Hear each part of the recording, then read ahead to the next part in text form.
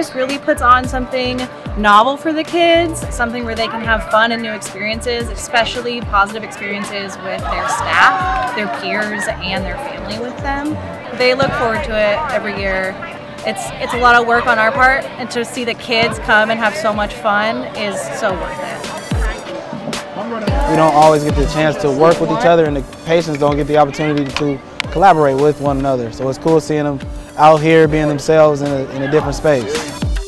Personally, this is my first one. I'm a new staff here. I started here in November of 2021, and this is honestly one of the coolest events that I've been part of to date. Water.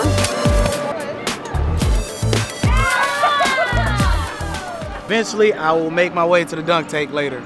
So hopefully you all see me there.